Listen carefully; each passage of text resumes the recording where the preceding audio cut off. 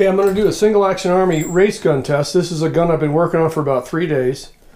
I've marked the notch in the lead here with a Sharpie, and I'm going to strike it. I'm going to fan it hard 6 times. It comes up again.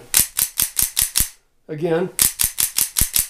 Okay, so this is passing the initial test, I guess you could call it, when I do a race gun for myself. I don't do this for other people. It's just my hobby I'm sharing with you. This is a Heritage Pieta I bought years ago, and this is the 3rd gun I'm doing now. I've been working on it about the last 3 days. And so the next step is to fire live ammo out of it. So that's my single action army race gun test.